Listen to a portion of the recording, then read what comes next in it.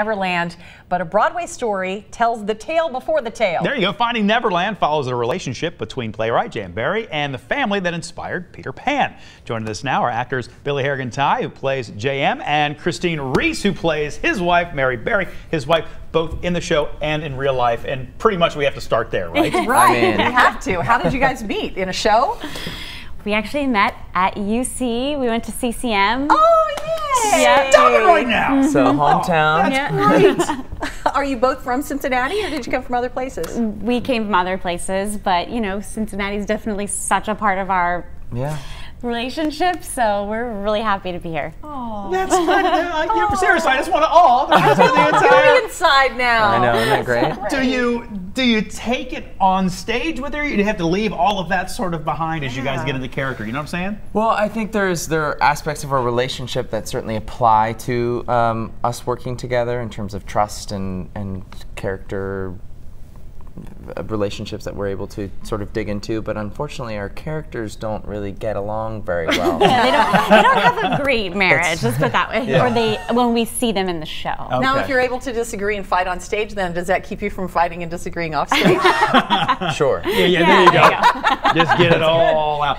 You know, we say it's the tale before the tale. What's it like kind of digging into those moments where you see sort of some of the Peter Pan things happening on stage? You've got to see the reaction from the audience, I'd imagine, is pretty awesome during those moments. Yeah, it's really amazing because you know, the story follows J.M. Barrie's path to finding the story within himself, and so you'll just be having these regular scenes where just dialogue is happening and something will happen that happens in the scene, and it's the impetus for this imaginative moment that then becomes something in Peter Pan, and the stage transforms and you see the moment happen in front of his eyes, and it's really beautiful to just sort of see the stage suddenly transform the way like an idea pops into someone's head. What are some of the things that people learn by seeing this version of the Peter Pan story and really the background on it? Well, I think the most important thing is where the character of Peter Pan came from. And there are various things that went into Peter Pan and what he represents, but I think visually and also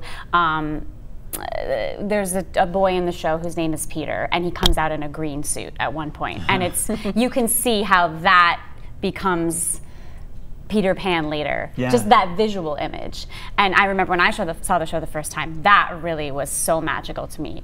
Just something simple like that. Before being involved in this production, what was your favorite sort of telling of Peter Pan? Because it's been told so many different ways and so many different, movies and TV and books and every other thing. What was your favorite version? Do you have a favorite version? Absolutely. Mine was Hook. I was like the perfect age to want to be one of those lost boys.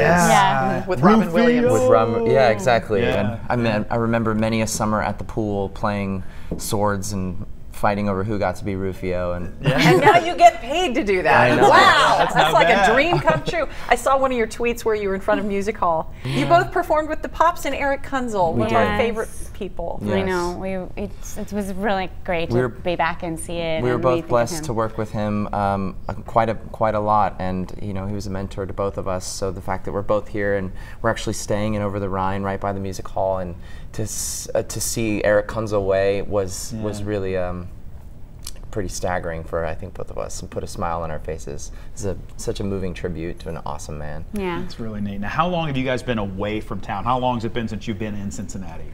This is our first time that we have been back on a tour, and this is both of our 6th tour. Okay. So I mean, we visited, I think, I think sometime the in the last 10 years. Actually here was in like 2012 for like an hour or so. I happened to be nearby, and we were like, let's drive up to Cincinnati just to see it.